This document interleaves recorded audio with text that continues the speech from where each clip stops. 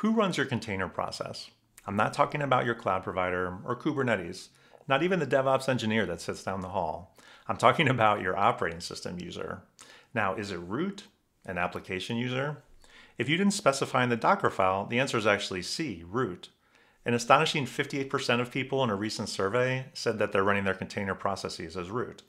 Now, you wouldn't normally do this if you were running on a bare metal server or a VM, but the container scenario is a little bit different. So let's take a look at what's going on.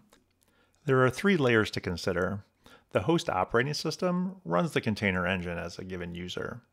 Then the container process gets run as a user within the namespace of the container, and finally that maps back to the host operating system. Wow, this is getting complicated, but why do we care? The principle of least privilege is what is applicable here. You want your application process to have the least amount of permissions that it needs to do its job.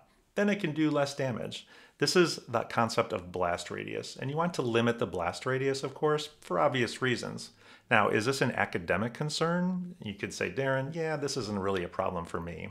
So let me tell you a scenario. If you have on your container image any sensitive files or data, you could even set them to be only readable by root.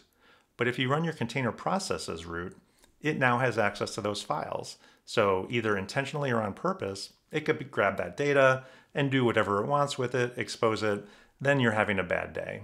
Now, fortunately, there's an easy way to fix this.